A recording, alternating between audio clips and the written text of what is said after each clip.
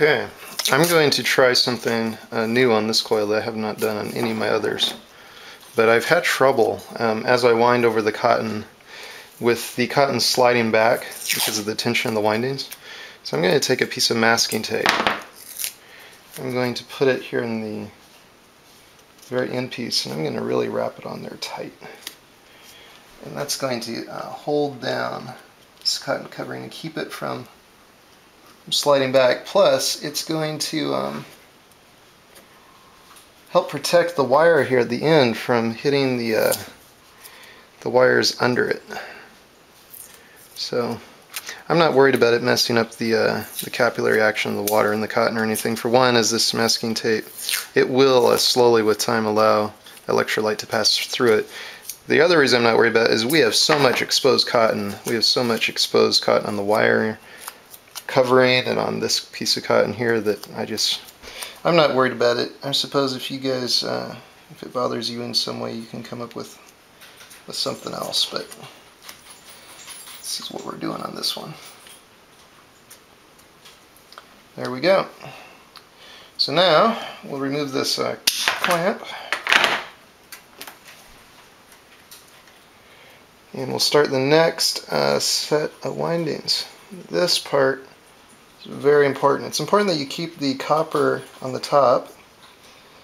It's also important that as you start these new windings, that this iron doesn't sneak down behind this masking tape anywhere and touch the copper wire under it. So far it looks like we're doing pretty good.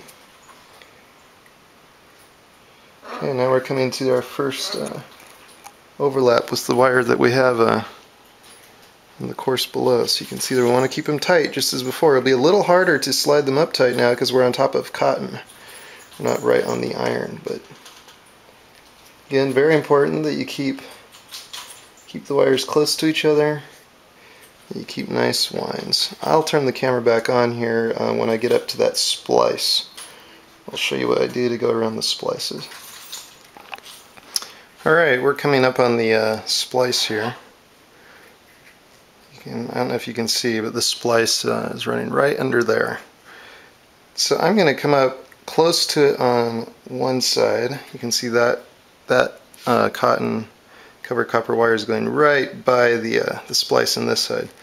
Now I'm going to have to come along here, and as I come to this side, instead of going again trying to go up and over it, I'm going to put a bend around it on this side.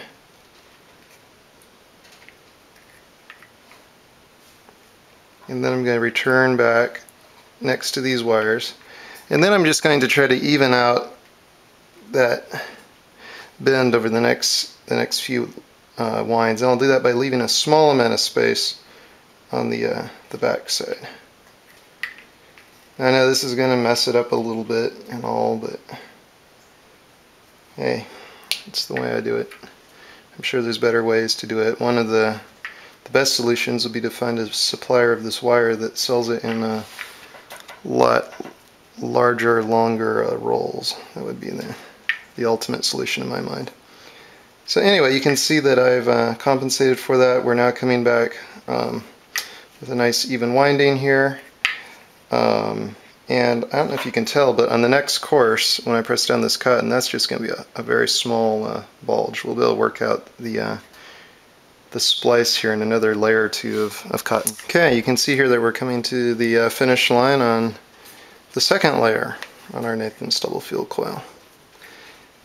Again, very important that you really look in these cracks and make sure that you don't get any separation that would allow you to go down and touch the wires below. Alright, we're almost done here with this layer. Okay, it's starting to get tight in there, so I will stop it right there, and we'll just pinch that off. Alright, now for the fun stuff. Again, we need to check and see what we're getting on this coil. We have not wet down any of the wire or the cotton on this layer yet. So the layer below is wet. but this new layer will also need to be wet down. Alright, let's see what we're getting here. First of all, let's check and make sure that we're not shorted. We are not. That is a good thing. Alright, our voltage is at 0.7 volts again. That's really good. We're at 13 or so milliamps. Not bad. It's very common for it to fluctuate down from what it was in the last reading. So I'm not all concerned about that. My coils have run anywhere completed from 10 to 30 milliamps, some up to 50. Alright, we're going to go ahead and wet down this layer.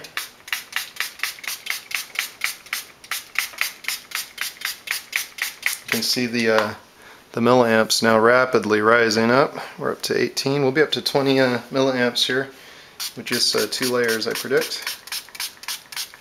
Alright, so that's on its way up past 20 milliamps. Again, not really the most important thing about these coils. Again, we are going for electromagnetic effect. So let's get our compass hooked up on this coil and see how we're doing in that respect, because that's what really matters. Alright, hopefully you can see this in the camera. We'll let it stabilize here.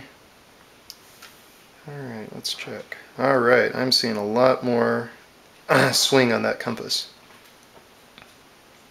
I hope you can see that in the camera, because that's really important. That's what we're shooting for. So on our second layer we already have 20 milliamps, and we're getting some good action on the compass. So that's just going to increase with the layers, and I will go ahead and